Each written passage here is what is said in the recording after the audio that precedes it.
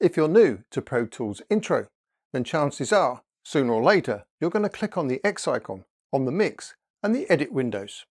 So now you've got a problem. Your project has disappeared.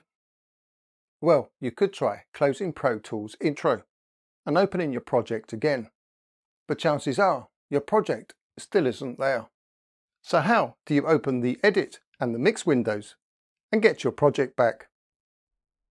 At the top of the Pro Tools window, click on the Window tab.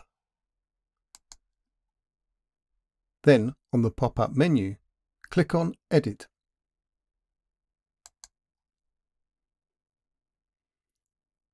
Now click on the Window tab again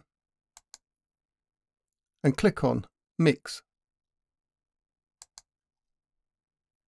And here is a handy tip if you're working with one monitor.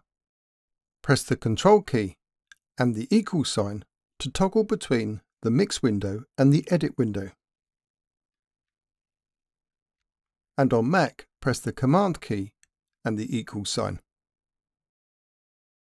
If you enjoyed this video, do give us a thumbs up and click on that subscribe button.